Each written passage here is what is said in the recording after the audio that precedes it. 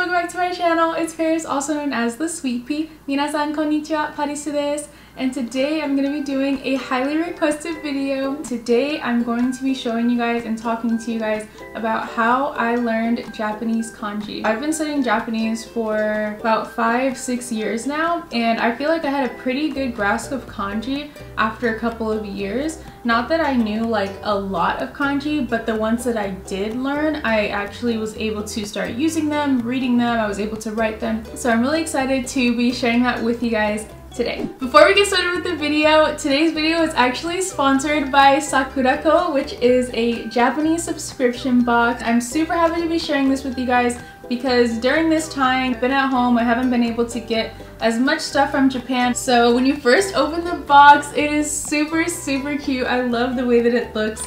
And then it says Sakurako, and it has like a little note that basically just tells you about the box that you got. And this one is June in Japan, and it explains a little bit about the rainy season. Also, they give you a little magazine that tells you a little bit about what's going to be in the box, and then also where different things are from. Most of the things in the box are written in Japanese. Some do have English on them, but just in case, you know, you're like, what is this? Like, you know, it tastes really good, or I just want to know what it is. There is a description, so I think that's really cool because when I lived in Japan, like, I wouldn't know what things said sometimes, and I would just be like, well, it tastes good, I have no idea like what it is. There is a ton of different snacks in the box, and I love it because, like I said, I've been pretty limited in terms of like the things I can get, and I have like a little Japanese snack area, and I've been refilling it like every month, so this makes it so much easier. I'm not gonna open up everything, but I will try wasabi. These are plum wasabi. I think I'm gonna try these. I just want to know what that tastes like. Oh, yeah, it smells like wasabi. You actually don't taste the wasabi too much, which is good because like wasabi's pretty like hot. This is good. And another thing that I really like about this box is it's mainly focused on sweets and like different snacks, and they actually give you such a good variety of everything. Like there's like jelly, things that like go with tea. Ooh, and there's these little, these are so cute. Ooh, I don't know if you guys can see it. This looks so cool. And it's like soft and squishy. I think it's amazing that you can get snacks shipped right to your doorstep. You don't have to go anywhere. All you have to do is go onto the website and select how many months you want. So if you guys do want to check them out, there will be a link down below.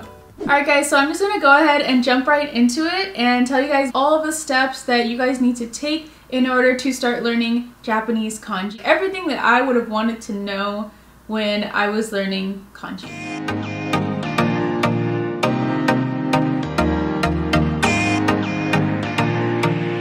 How I learned Japanese kanji. So first thing is to learn hiragana and katakana. So if you pick up any Japanese book, I personally started with the Genki book. It will walk you through how to learn hiragana and katakana, and I also do have a video on how I learned that, so if you guys want to check that out, like a more in-depth video about just hiragana and katakana, you guys can go ahead and watch that video. But yeah, so step one is learn those first. I think you can really knock it out in like 2 months. Spend a month on hiragana, spend a month on katakana, and that's how I learned it. I always have people saying, oh, I learned it in a week, or I learned it in 2 weeks. Cool, whatever works for you. If you can learn it that fast, great. But I personally learned it in like a month, and I felt like that speed was good. It wasn't too overwhelming for me. It was, you know, it was perfect for me. So do whatever works for you, but make sure you learn both of those very thoroughly first. Next, you want to make sure that you get a book to help you, some type of guide.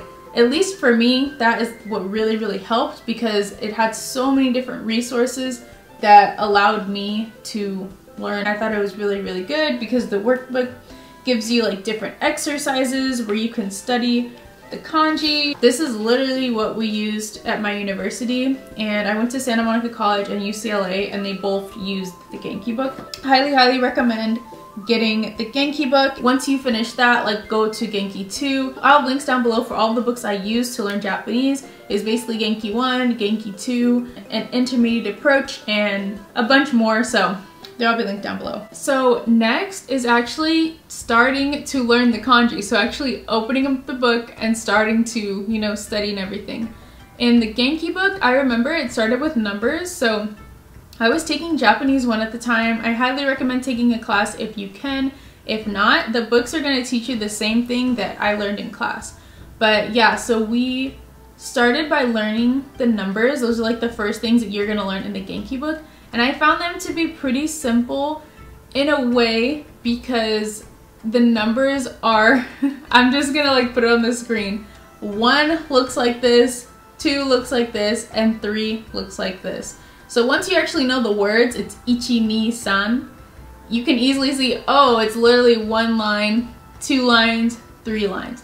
And I was like, okay, that's not gonna be too hard to incorporate and kind of swap out, you know, writing the full word, ichi, to just writing a line. So I hope it helps, you know, the way I kind of explained it, like writing numbers in English, how we don't write out 22, we just write 22.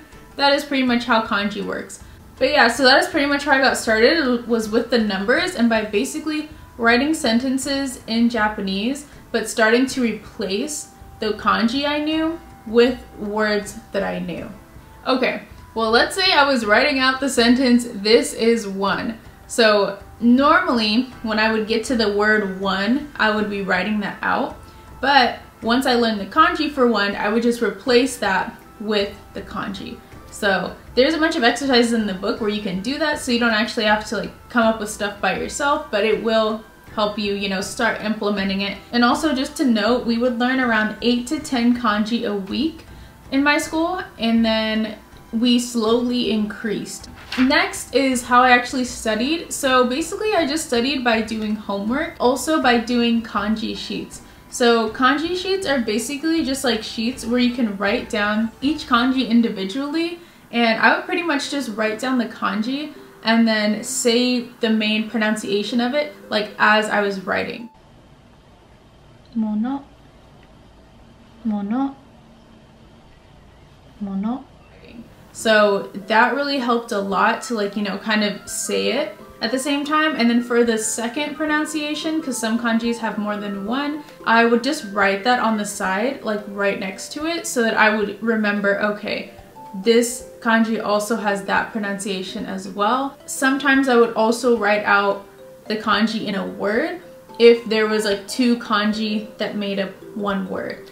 And I'd pretty much just repetitively write it until I got to the end of the page. And I would do that for each one. That was for the week, and that really helped me with memorizing it and with kind of getting the pronunciation of the kanji in my head. Eventually, when I started learning more kanji every single week, I would go on to Quizlet and I would make flashcards so that I could practice, because sometimes it would help to like visually see the kanji, and that would help me remember the stroke order, because it is really important that you write the kanji or like draw the kanji in order, just because it kind of flows better. And then also we did a lot of reading passages in the Genki book and in the other books that I used, because you need to know how to read kanji and also write it. And also I did want to mention that as time went on, like I said, we kept increasing kanji, and we started at like 5 every week, but by the end of university we were literally at like 30 to like 50 kanji, if not more, every single week. At the same time, like, we are very capable of doing it. It's just studying it, and I feel like the more you study kanji, the easier it gets. And it would help to kind of like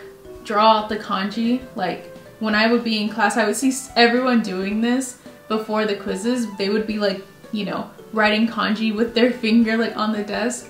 And I feel like that's when you really know it. When you can just draw it, when you're just, you know, thinking about it, that's when you know the kanji. And last things that help me with learning kanji is living in Japan. So obviously if you have the opportunity, living in Japan is going to help a lot, just because you'll see signs everywhere. You know, you'll have to maybe type different things depending on what you're doing for work. Like, it's just going to be everywhere. And then also, some of you guys might have seen my older videos, but sometimes I use kanji post-it notes. And if you guys want to see a video about my kanji post-it notes, let me know down below. I'm thinking about making it, and that was something that also really helped me in terms of studying, like putting them on my wall and stuff. That is pretty much it. You know, I would just say try everything.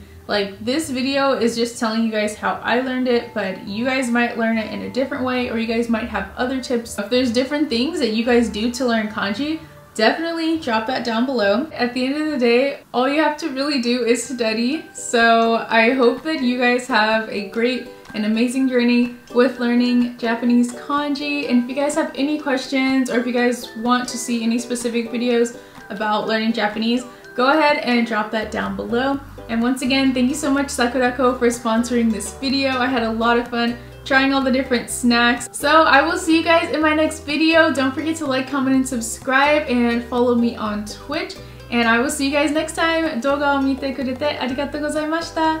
バイバイ。